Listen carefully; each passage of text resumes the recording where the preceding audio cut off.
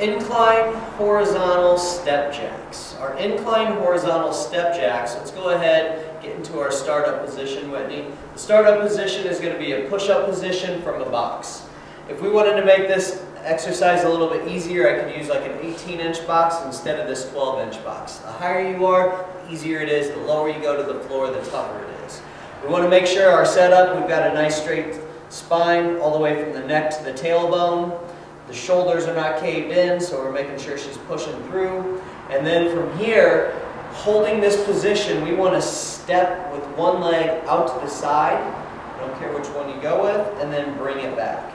And then the opposite leg is going to step.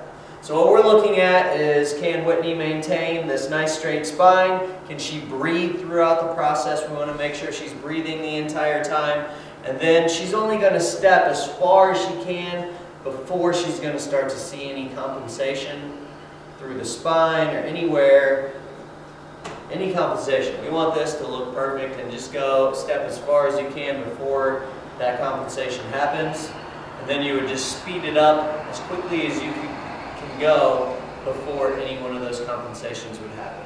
Form comes first, and then after you get the form down, we can start to pick up the tempo, and we can start to lower this to the floor. And this is our incline horizontal jacks.